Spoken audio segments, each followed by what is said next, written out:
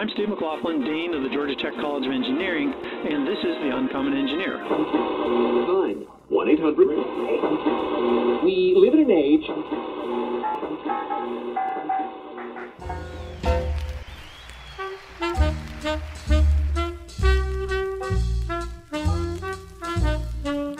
Sounds incredibly complex. It sounds like students, you need to have abilities that span. I'm really geeking out here.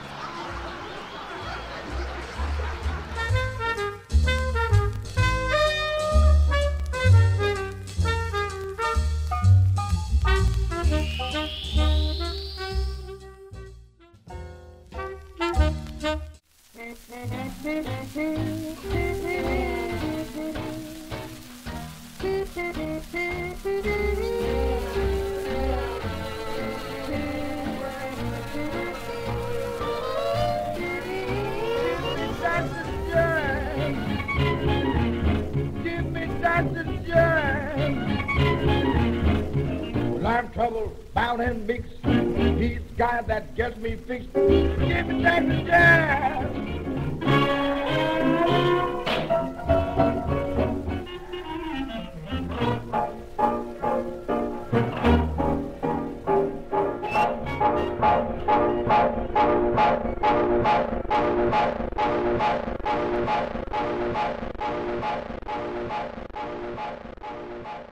They're efficacious in fixing the disease, but side effects stop them from making it through to FDA. And so that's, again, where we're trying to help understand how these, because these are really well-designed inhibitors, but just what are the other ways these things are working under normal physiology, that it's hitting other organs in ways that cause the problems. So that's why we need to know the levels of them, and that's why we need to know how active they are. And again, I take that back to the computational modeling. So that's where we need to understand in this, or again, a system of these things working in a network, how they are working with and against each other, so that we can repurpose these well-designed drugs for those. That's the aspect we care about as far as treating them for the breast cancer, but we also look at them as functional biomarkers because they are turned on in the cancer and they're off in the normal tissue. So we started off thinking, oh, well, this will be great. We can use these as an early diagnostic. But these metadata analyses have come out about diagnosing breast cancer early. It's not really reducing deaths due to breast cancer. So what's happening is women are undergoing these mastectomies and just saying, let's just do a prophylactic mastectomy, remove the breast, so I'm safe.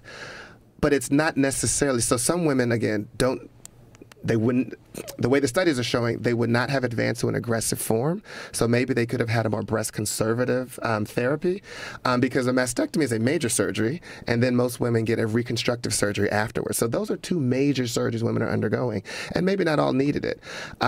And so that's where we try to predict which women will have the more aggressive form of the breast cancer. And so using these functional biomarkers, we know that white blood cells, they can enter into, that are circulating in our blood, they will leave the blood and enter into that developing tumor and help it advance. So we've been developing ways to profile the white blood cells, because that would be a minimally invasive test, and every time you go to the doctor, you expect they're going to take blood, and then profiling those to look at if that person were to develop the tumor, how aggressive would that tumor be? And so, to oversimplify, to kind of track what the white blood cells are doing, where they're going, as an indicator of? As an indicator of how they would help that cancer metastasize and break out of its natural or out of its primary location. I see. And so it sounds like another one of the common threads throughout, in addition to computation, are the enzymes. Right. And, you know, the progression from healthy to diseased tissue and diseased tissue to healthy tissue. Can you say, you know, for folks that aren't that familiar with it, can you talk about the role that enzymes play in that, and then how it relates to your research? Oh, sure. So enzymes are proteins, right? Our cells make these wonderful proteins, and we study a particular class. They're called proteases. So they're enzymes that destroy or degrade other proteins. And that is, again, all the tissues and all the structures that we have in our bodies, some cell had to make it, right? Mm-hmm. And so because a cell made is usually made of a protein, lipid, something like that. And so the proteases that we study are turned up in the disease state. Then the cell spits them out, and then they start to degrade the tissue around them. And the way I always look at physiology, it's a good thing at first because our bodies are always trying to keep us healthy and keep things going. So it starts off as doing a good thing to kind of change the structure so the organ can survive, so other things can come in. And then just because of our positive feedback, or we keep doing the bad part that keeps the disease going, that positive feedback gets out of control, and that's when we need to stop it from working. And so is that that kind of positive feedback that's needed to promote healthy progression? When that feedback goes wrong, what's the cause of that feedback? Are these genetic mutations that typically come in? What are the things that cause the feedback to go wrong? It's usually humans. We are the problem. No, not all the time. So when I study the genetic diseases, the problem is the genetics, right? There's a system that's off kilter, and our bodies have reached one level of balance or homeostasis. But as that disease continues and the body continues to try to manage that disease, it has to then push other systems into a new steady state. I'm throwing all my engineering talk, sorry.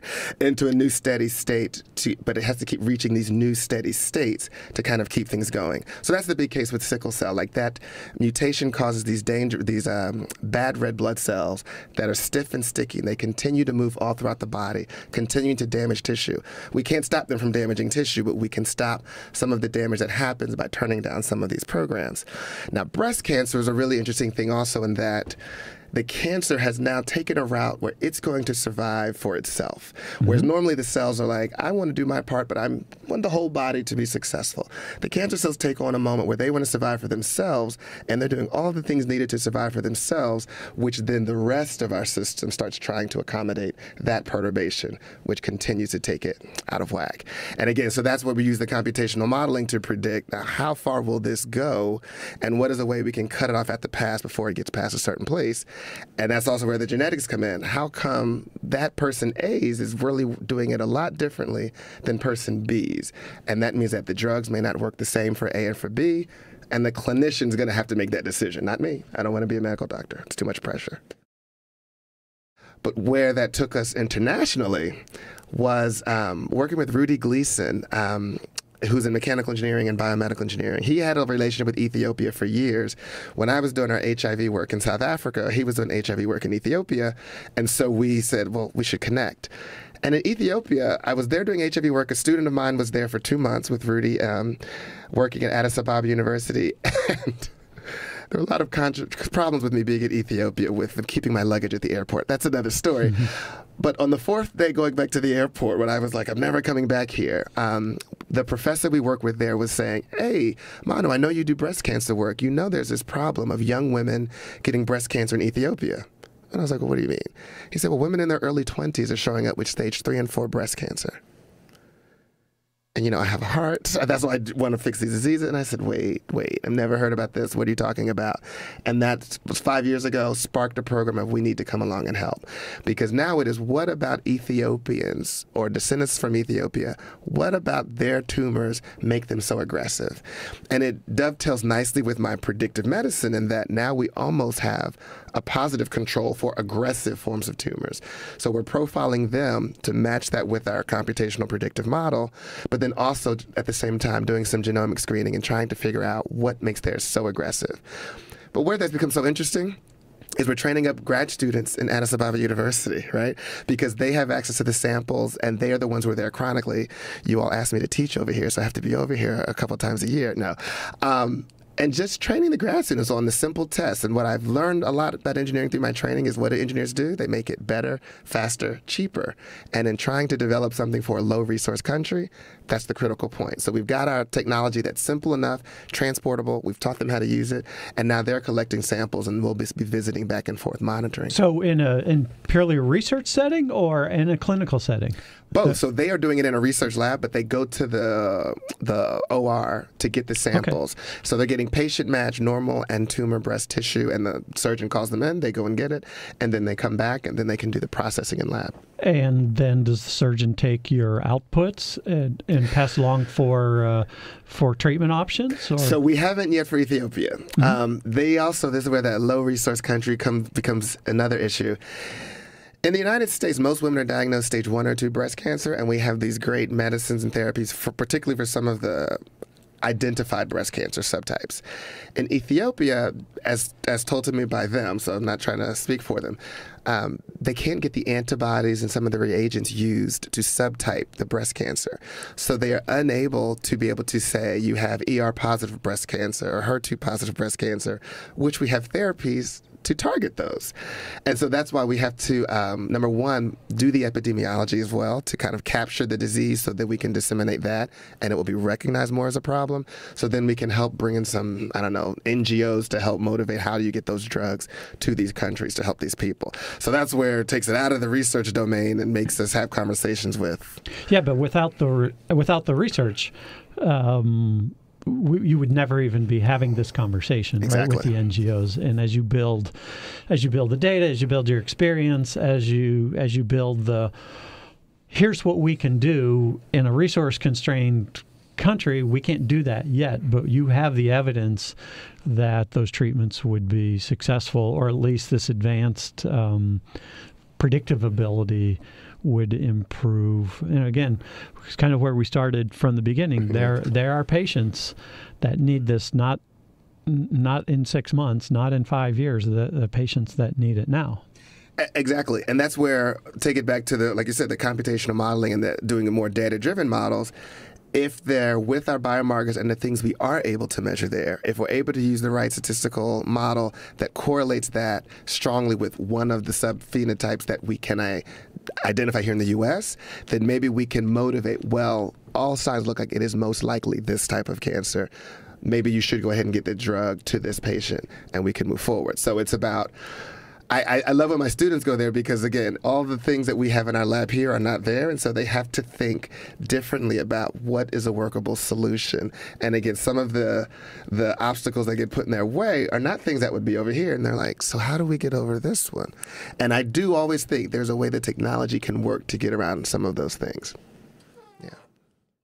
So the way we do the predictive medicine, our strategy, when I was a postdoc, I worked with Doug Laufenberger, who was one of these computational model leaders in the field, and he developed this Q signal response paradigm, where if you treat with the Q, you measure a number of signals and you match that to a response using matrix algebra or just using math, right? And so what happens there is by measuring these signals, we are able to train a model that becomes like the decoder. So then anytime you put in new signals, it'll help you tell you what that response would be based on that decoder matrix. So that's why if we get enough patients to help train this model where it's very reliable, now we can predict a number of different outcomes for patients measured in all kind of different ways.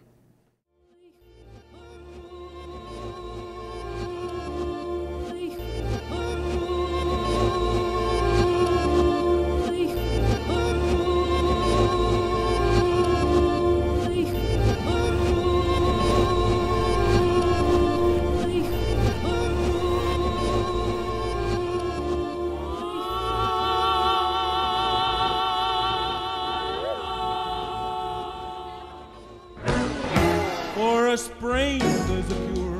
For a strain, there's a cure. And even for a buzzing in the brain, there's a cure. You can wear a toupee when your hair flies away. But what you gonna do when you're alone?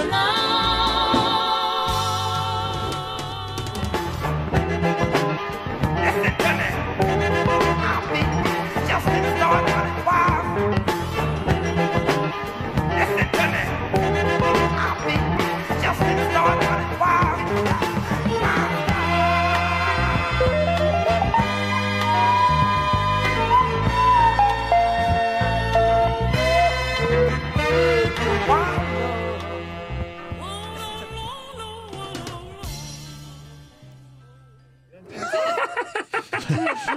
That was fun. Look at Ralph.